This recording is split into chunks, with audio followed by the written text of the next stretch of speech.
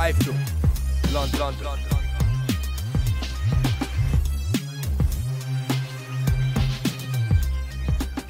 iFILM.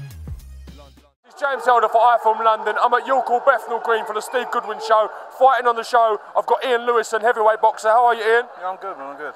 Just witnessed your first fight back in the ring since November. A very tricky opponent, very durable, guy called RUZSINSZKY. How do you think it went, E?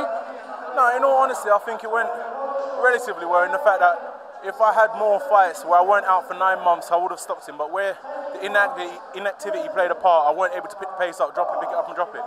Just down to not getting the rounds in there. Do you think the 9 months you've been out in the ring, it kind of took you that little bit, a couple of rounds to find your rhythm, find your groove?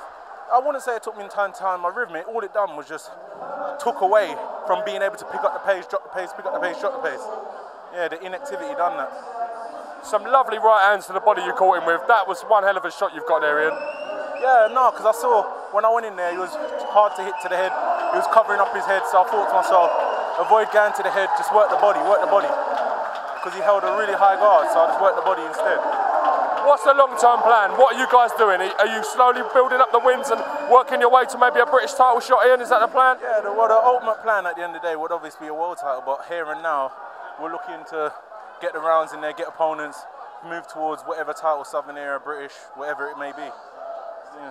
Well, listen, it's good to finally see you back in the ring.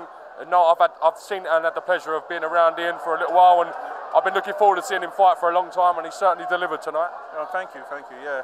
Honestly, I thought all right. It weren't like my best, but I'm just happy to get the fight out of the way and cut the ring inactivity.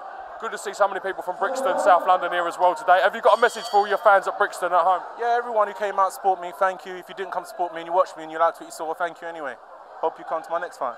One thing I want to ask, was that not the bizarrest entrance for a fighter I've ever seen? I was surprised myself, but I just let it happen. Was that planned?